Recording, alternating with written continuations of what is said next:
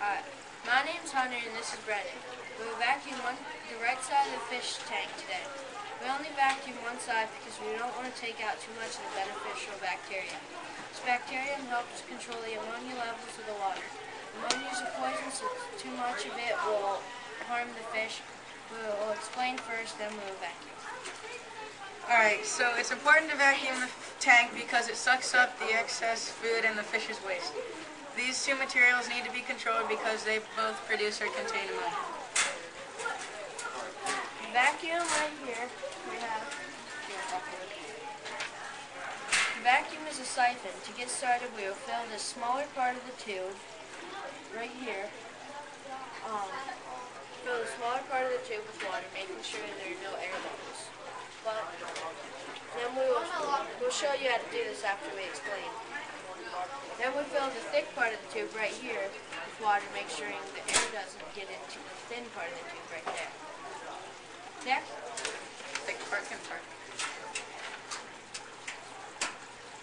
Next, we just tip the tube so that it's vertical. Then we move the tube up and down, if you want to demonstrate. move it Up and down to loosen the food and waste so it can be sucked up. We jab with it instead of stirring because it allows us to get more of the food and waste vacuumed up. We stopped after we have taken out the correct number of gallons. After 4 gallons, we have to empty the bucket because it's a 5-gallon bucket. We can't fill it too full. So, we'll now do this after. Now it's time to vacuum. Okay. First we have to rinse our hands, and we don't use soap because the soap will hurt the fish. Just rinse them with regular tap water. So here we go.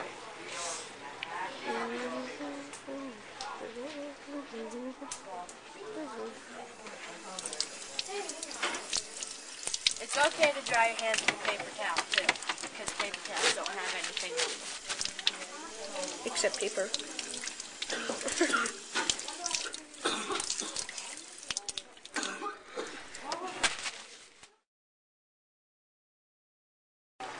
Yay! So Brennan, place your finger over the tube.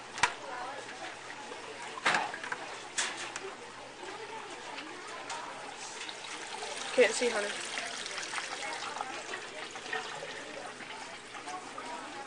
Okay, let go. Okay, tap it. We have an air bubble. No, let go. Now give me room to record. And now we're vacuuming on the right side just like this.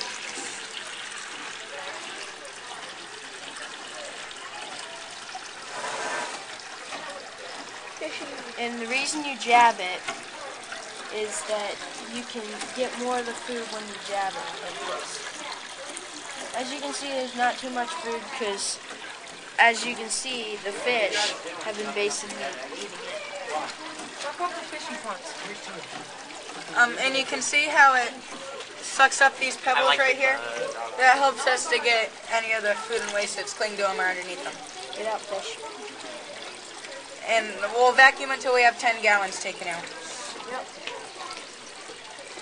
We'll show you what you do. We'll show you what we do. I mean, and sometimes you actually do, like, rub it on the bottom. It does help sometimes to get it. But as you can see, we only do the right side because, like you said in our script, we take up too much of the beneficial bacteria if we do that too. Our water is to the 4-gallon mark. So we're going to have Dakota dump it for us. He just takes it to the sink and dump it, so Nick will follow him.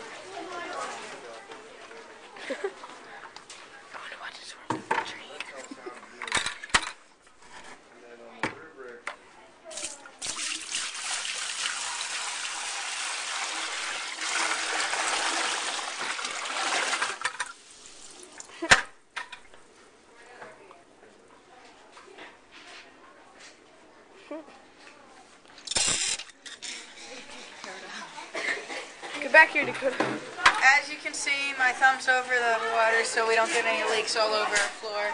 Now which you our just- custodian now doesn't you like just very much. Release. Now I just let go and we start vacuuming again. So that was 4 gallons taken out. We have 6 more to go. As Hunter was saying, it's important to get behind the aerator and around the filter and stuff. Because there's also a lot of waste back there that you can't see. One more add-on. If Hunter would suck a fish up, they find their way out all the way up to like this. You just gotta lift. You just gotta lift the tube until the fish and they swims just down find their way out. We already have 8 gallons dumped, so this time we only need 2. So we'll fill it to the 2-gallon mark and then dump it. Now to finish it, Hunter would just lift the vacuum out of the water, as seen here. And you see the air coming up. And then all I do is let go, and the rest of the water drains into the bucket. Or And you then- could take it and put it back in the Or you fish can tank. put it back in the fish tank, but that'd be just extra hassle. Dakota will dump it like last time, and we'll get Nick and Dakota out here to change the water for us. Yep. Follow.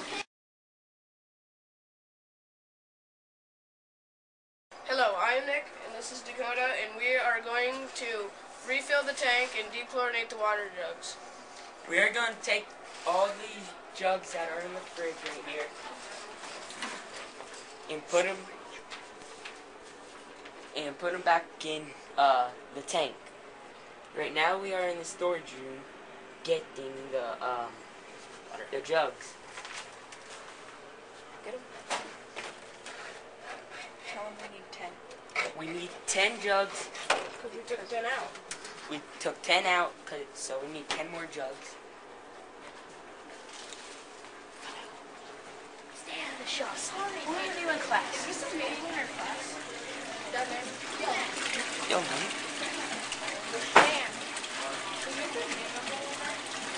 As you can see, Nick and Dakota are now dumping the gallon jugs full of water into the fish tank. What?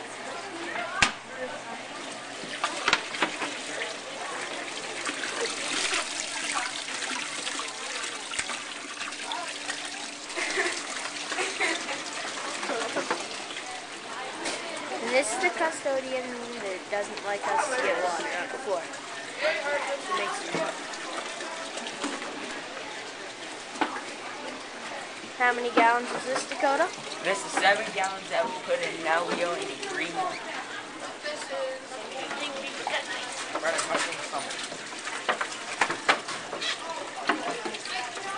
You get one, Dakota, and I'll get the other one.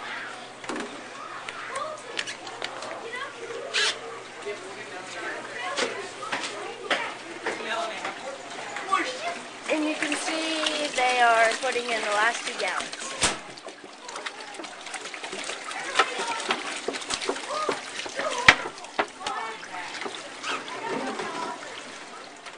We're back in the storeroom, and we are now going to dechlorinate the water. First, we use the chlorination liquid. Tell them the chlorine can hurt the fish. What? The chlorine can hurt the fish. Yes, chlorine can hurt the fish, and yeah. So we'll put 1 drop of this dechlorination in each gallon of water that is empty. After we are done here, we will refill all of these jugs and then we'll let them sit out for 1 day.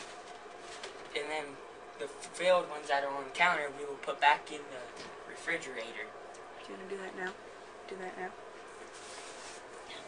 These 5-gallon buckets, we only fill them up to 4 gallons, and we put 4 drops of that dechlorinated water conduction stuff in that, because there's only 4 gallons.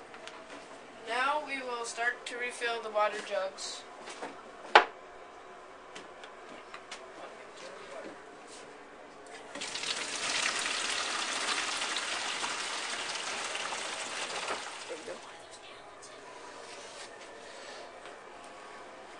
So we slide them down the counter and put them back here. Now we'll just keep this process going until we fill all the jugs. We fill the refrigerator full of water. Jugs. We will be back after we're done filling the jugs. Nick is filling up jug number 9, getting ready to do jug number 10, and then we will be done filling up these jugs.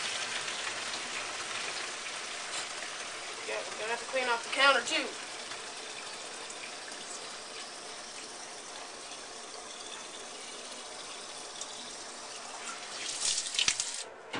This is the dechlorinator tap water conditioner.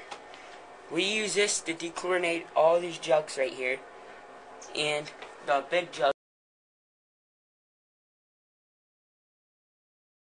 We use this to put it in here and get the tap water conditioner stuff out, and then we go like this and put it in like that.